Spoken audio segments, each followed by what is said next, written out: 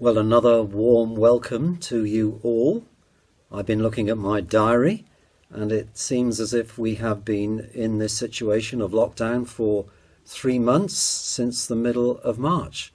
And this way of worshipping together is becoming a custom now.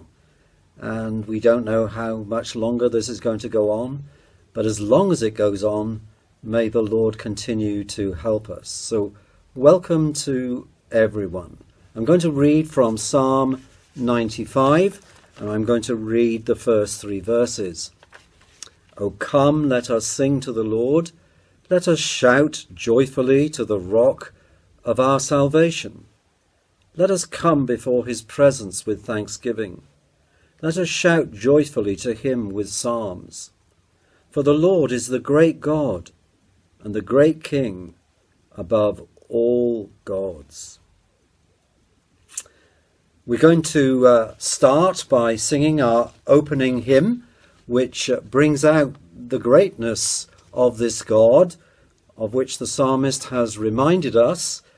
And the hymn begins, Great God of wonders, all thy ways display the attributes divine, but countless acts of pardoning grace beyond thine other wonders shine. Who is a pardoning God like thee? Or who has grace so rich and free? This hymn is sung by the Metropolitan Tabernacle in London, and the collection is compiled by Martin de Groot. So we sing to God's praise this great hymn.